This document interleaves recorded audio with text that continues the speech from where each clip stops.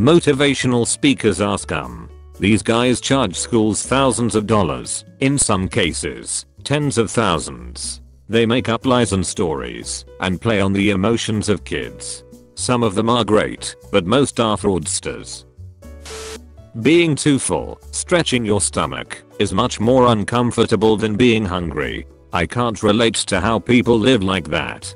When my stomach is empty, and in relative pain, I still have complete mobility and flexibility.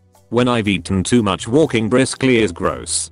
Touching my toes? Still doable but will take more time. I don't like confrontation is usually a code phrase for I only want to talk behind people's backs. Have you guys ever heard a story from someone where they are obviously the victim? The bad guy in the story is obviously and easily provably wrong. Then when you ask why, didn't you tell them? The reply is I don't like confrontation. They are right. They don't like confrontation. Talking behind their opponent's back lets them feel like they're right without having to prove it or defend their statements. Confronting the person gives that person an opportunity to defend themselves, which is exactly what non-confrontational people don't want. If I'm telling all my friends and coworkers that you're a lazy piece of crap and I do everything, I get to live that fantasy for as long as I want, unless you catch wind of it. Then I have to defend my statements, and, big surprise, the reality of what's going on doesn't make the non-confrontational person look good. Be very suspicious of people who have stories about how they are clearly the victim, but they don't do anything because they don't like confrontation. Having to own a car to function in today's world sucks. I don't like driving at all. When I was young I was never interested in owning and maintaining a car. I went through the motions of driver's ed and had no issues getting my license. I've never had any particularly bad experiences with cars as the driver or the passenger. I simply don't like them or how necessary they've become. One day I want to live somewhere with literally any other option. Where I live now sidewalks are few and far between. Bike lanes are non-existent, and public transportation doesn't exist. Pool smell is one of the best smells. Going to the pool and smelling the area is such a satisfying feeling. Yeah, I looked it up, it's bad to inhale and stuff, but the hell with that amidai smelling holiness. The smell of an extinguished candle is better than scented candle itself. Short. Simple. I like scented candles and all kinds of smells, but I absolutely love the scent of a recently extinguished candle. When you blow it out, and it carries that fleeting scent of warmth, and doesn't quite smell like harsh smoke or anything like that. Yeah. Love that joint right there. I wish they made an extinguished candle scented candle. Eating a tomato like an apple is not only okay but is wonderful. When did this become such a bad thing? I flipping love eat tomatoes, especially straight up raw like an apple, but I always get jokes about it being weird from people. It's a fruit, which means I can eat it like an apple, and even if it wasn't I still would eat it like an apple. Age is no excuse for being set in the wrong ways. I was fixing something today and was doing more work than I needed to. A younger gentleman corrected me. It did hurt my pride a little bit, but then I realized, just because I'm older doesn't mean that I have the right idea. Age does not automatically grant me immunity from criticism. I think a lot of older gentlemen that trash the younger generations need to eat the humble pie from time to time. Designer clothing is ugly and a waste of money. Title pretty much says it all. I hate seeing people walking around with a gutsy bag or belt and calling it style. Most of the time you can find clothing at thrift stores that look the exact same for an even cheaper price. Too many people waste their money on $1,000 bags, and most of the time it's just to show off that they have money. Personally, I don't think it looks good at all, and there's so many more alternatives. Edit. I'm not bashing on you if you like or even wear designer brands. I'm just stating my opinion. You can wear whatever you want. Commercials need to say what song they used and by what artist. Not only should the artist get credit, but there are so many times where I'll be on my phone and really like the song of a commercial, but can't Shazam it because I'm already on my phone. Socks go on before pants. Putting on your socks before putting on your pants is clearly the better order. I know it looks silly to wear socks without pants for a little while, but putting on socks is often the most agile thing I do in a day, and I won't be encumbered by stiff pants. I've been in enough locker rooms to know this is an unpopular opinion. Edit. I should clarify, by pants I did not mean underwear. I may be unconventional, but I'm not insane. Thin pancakes are better than thick pancakes. That's it really. I like them to be like a 1/4 inch thick and the size of my plate. Thicker ones are always dry and kind of heavy, and I always liked the idea of eating 3 pancakes on top of each other like the cartoons, and to me, it's better when they are light and thin.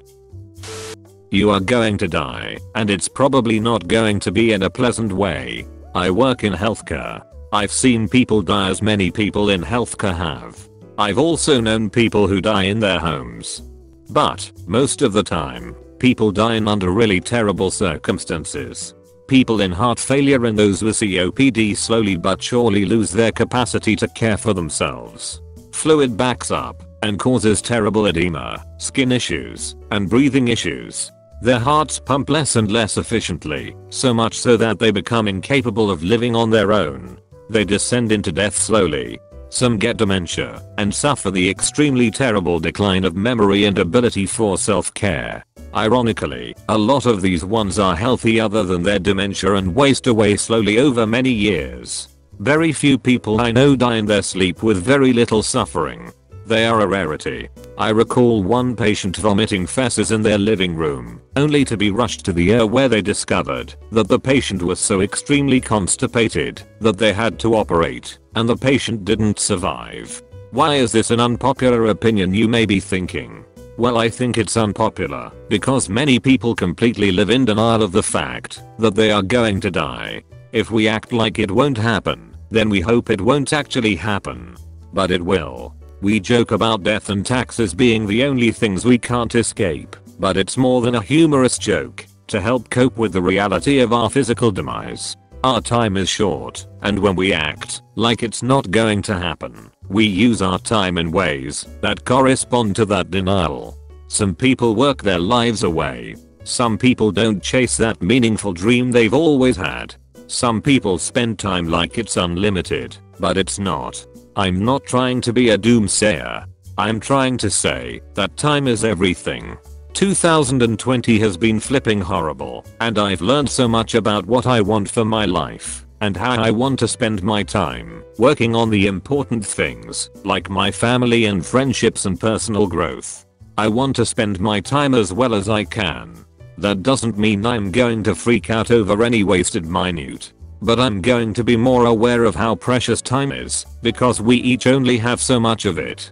I want to love every minute I have, and I want that for others too.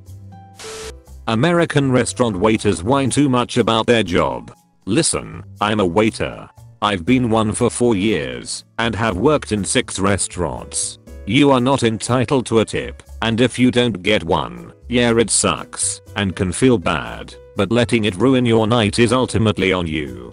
Pressuring people and making them feel bad is one of the most disgustingly greedy things I've seen in my life. The counter-argument everyone leads with is, well, we survive off of tips. Maybe our restaurants should pay us more then. No, you chose to work for the company. You agreed to the wages, you ungrateful dim-witted dullard. Second, you may not get paid minimum wage, but you make much more money than actual minimum wage jobs. I average $25 to $35 an hour including my hourly pay and tips. I work in MN, and we get $9.50 as a waiter here. I'm a very average server, but I do try my best. If you're making $2 an hour in another state, if you're okay at your job, you're still making $18 to $28 an hour, and if you're like literally everyone else, there are a lot of cash tips that accidentally don't get claimed, so the value of those dollars are actually a little higher as you won't be taxed on them. And the third point, and this one is probably the most important, is you are literally working a job someone can do immediately out of high school. It takes less than 2 weeks in most places to get trained in. If you have no experience serving, you could get fired and then literally go down the road and get hired because of how high the job turnover rate is. I've gotten accepted at every place I've applied to except for the fine dining, but that was because I'm still new and was even more so a year or two ago. It can be emotionally draining and it can be hard on the feet after a long time on the floor, but each job has their cons. An office job can be emotionally and physically draining in different ways. Ultimately, the choice to become a server and not learn a more advanced skill is your fault, so don't be a female dog and bite the hand that feeds you. Even 4 years later, I still feel super grateful I get tipped anything, as I make pretty good money for not needing an education. It almost feels like I'm cheating the system a bit lol. And sure, some customers are buttholes and don't tip, but they're buttholes and they are not even close to the majority, and unless you suck at your job, then you probably mostly get tipped. And I'm all for treating a customer with much less priority if they are an own non-tipper. But they can still enjoy the experience and can still recommend the restaurant to others, so you still try and treat them good so they bring in people who do tip. It's just sad seeing how ungrateful people in the industry are, especially having their dishwasher and line cook friends on Facebook getting to see their Winnie posts as they make significantly less. Generally, it's an unpopular opinion for servers to have, but I feel like it's also been catching on to the public as well. But I don't think the public actually realizes how much money we actually make and how relatively easy the job is. A lot of the public sees posts like, "We work 14-hour shifts with no breaks and no food. Customers yell at us. I often show up to work tired, and I'm still expected to be bubbly with the customers," etc. These sort of posts do have genuine validity, but most of the time they actually mean I didn't bring something I could eat quickly. Even though I knew I'd be working a double shift, a customer yelled at me because their order got messed up, and I'm emotionally unable to shake off how traumatizing that was. How can you expect me to be professional and service oriented towards my guests when I was up late watching a show or drinking? I don't like most YouTubers. Okay, don't get me wrong, I watch a lot of YouTube and I like it, but I think most YouTubers suck. Like most of them talk like they are robots and sound really weird. I know the voice isn't everything, but it can lower the quality of the content. A lot of them also have clickbait videos, and even if they don't, they still take 5 minutes to get to the point. Like if I'm watching a tutorial video, I wanna get to the point, not spend 5 minutes listening to their sponsor, Raid Shadow Legendes. Then they extend the video to 10 minutes mostly talking about crap to get more ads. And then there's the family channels and influencers. The family channels just try to milk their kids for money, and the influencers are generally bad people that make their lives look perfect. And to top it off, most of them are buttholes in real life. Just so you know, I don't dislike all YouTubers, but most of them. And to end it, there are more reasons, but these are a few of them. Like and subscribe for more videos.